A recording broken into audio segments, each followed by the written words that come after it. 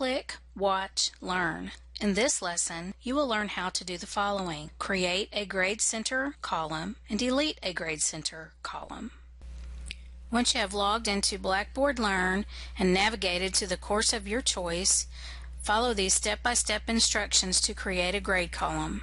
From the Control Panel, select Grade Center. From the expanded Grade Center menu, click Full Grade Center. In the Grade Center, click Create Column. Enter the information listed in the column information fields. The column name is a required field. Grade Center name is an optional field. The Grade Center name displays in place of the column name in the Grade Center. This is in the instructor view only. This can be used to create a condensed Grade Center name. Enter a description. The description field is also optional. From the Primary Display drop-down menu, select a grade display format. This is a required field. Primary Display is the preferred format for grades to be displayed. This is in the instructor view and the student view. If letter grade is chosen, edit the associated schema to align with the requirements of your course. This information is not visible in student view. Grades must be entered as numbers, and Blackboard Learn changes the entry to match the preferred format. For more information about grading schemas, see Blackboard Learn 9.1, Creating and Editing Grading Schemas in the Digital Library. From the Secondary Display drop-down menu, select a grade display format. This field is optional. The secondary display appears in parentheses behind the primary display in the full Grade Center view only. From the Category drop-down menu, select a category. This field is optional. Use categories to group items such as assignments, tests, or discussion. This is useful when using calculated columns to figure grades. Enter the number of points possible for the assignment. This is a required field. If this is an extra credit item, enter 0 so students will not be docked points if it's incomplete. From the Add Rubric drop-down menu, select or create a rubric. This is an optional field. For more information, see Blackboard Learn 9.1 Attaching a Rubric to an Assignment and Blackboard Learn 9.1 Using Rubrics in the Digital Library. Enter the due date for the assignment. This field is optional. If you click the box, the assignment will be due on the day it was created. Enter the assignment in the preferred method month,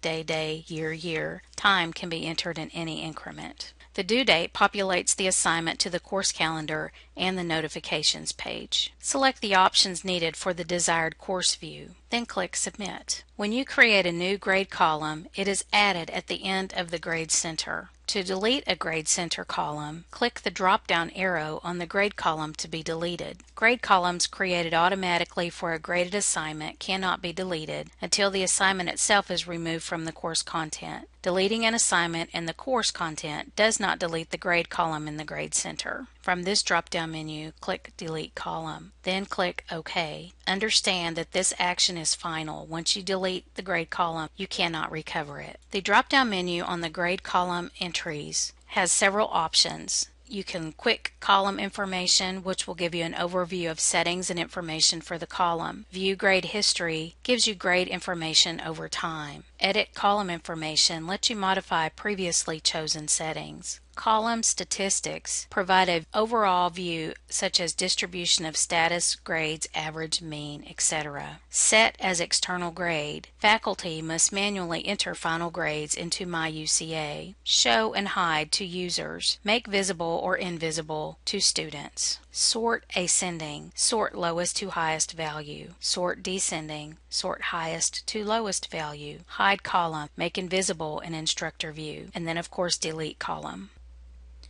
Please take a minute to provide feedback on this instruction. Send your comments and suggestions to idc@uca.edu. A step-by-step print copy tutorial of this instruction is available at www.uca.edu/idc.